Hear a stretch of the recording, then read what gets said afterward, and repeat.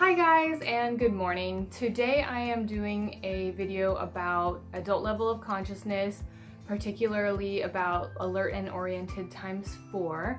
We were recently doing a presentation about this and I realized there wasn't a lot of information about it on the internet, on YouTube or anything. There was alert and oriented ×3, but there's no ×4, so I wanted to put some information out there for anyone else who might be doing a project about this. Alert and oriented ×4 isn't the only assessment you can do to assess a patient's consciousness.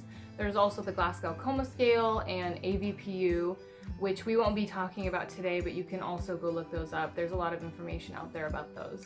Essentially, adult level of consciousness is how well a person responds to external stimuli. So that could be pain, or it could be someone speaking to them, but it's how well, on what level, they're responding to that stimulus.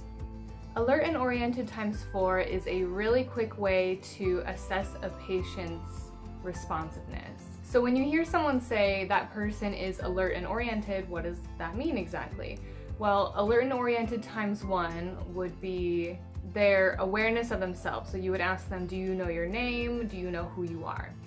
Their awareness ×2 would be their knowledge of the place. So do you know where you are? Alert and oriented ×3 would be their awareness of the time. Do you know what today is or what year it is if it's a really extreme case?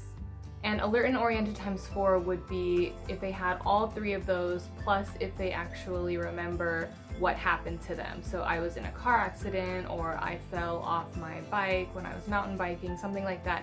Do you know what happened to you is what you would ask the patient.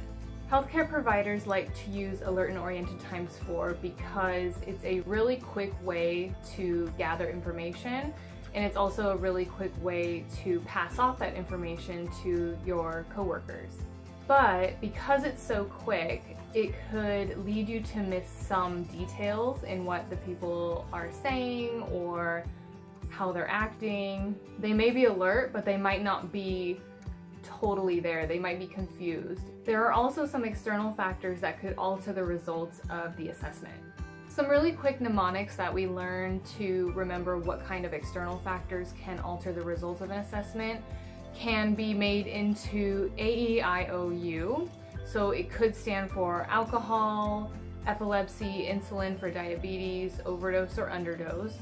And there's also TIPS, T-I-P-S, which could be trauma, injury, psychiatric disorders, and shock.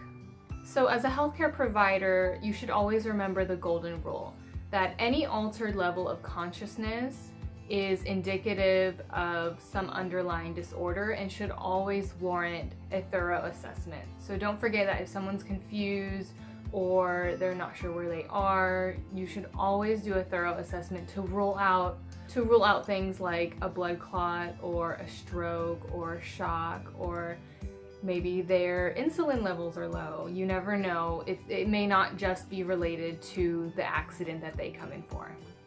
So that's actually it for today's video. I hope you guys found this helpful if you're doing any presentations about level of consciousness in adults. Let me know if you'd like me to do a video on AVPU or the Glasgow Coma scale. I'll be doing a couple more videos in the next couple weeks. So if you like this video, give me a thumbs up and subscribe, and I'll see you hopefully next week, guys. Bye!